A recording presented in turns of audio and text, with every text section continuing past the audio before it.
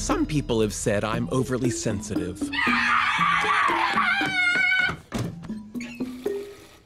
What now? Missy gave me chewing gum. Sure. And by some people, I mean everyone. While I may not be X-Men material, I have always possessed unusually heightened senses. Ew. Georgie, put your shoes back on. You can't smell this. Yes, I can. I also had extraordinary hearing. During dinner, I could tune out the cacophony of chewing, slurping, chewing, cutlery scraping against plates, chewing, and my father's heavy breathing as he wrestled with a ketchup bottle. But tonight, there was one sound I couldn't tune out.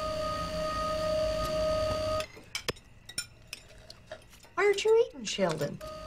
How can I with that horrible noise? What noise? That irritating high-pitched buzz.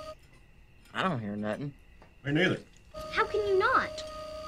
Wait, I think I hear it. You do? Yeah, it's coming out of your face. I guess I hear a little hum. Refrigerators make noise, Sheldon. This is new. It's never made this sound before. We should call a repairman. I'm not spending money on a fridge that's working. Then think of it as spending money on my mental stability. Ignore it, Sheldon. Ignoring things that irritate me isn't my strong suit. Obsessively fixating on them, now that's what gets me out of bed in the morning.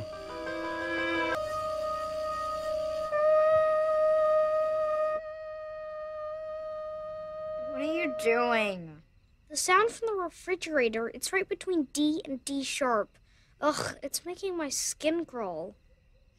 What if I hold a pillow over your face for like a really long time? No, that's dangerous.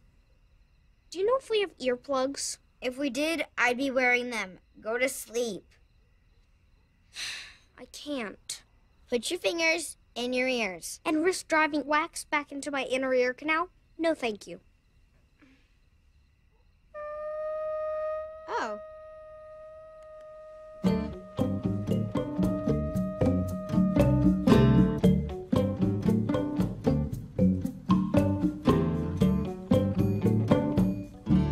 Good morning. Ah! Are you trying to kill me?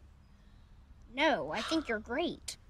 Then why are you in my bed? I couldn't sleep. Our refrigerator is making a weird noise. But so was one of your nostrils, so don't expect me back tonight. Go home before I call the police. You wouldn't call the police on your moon pie. Then I'll call your mother. That you would do. And leave my extra key behind. Aww. Aww.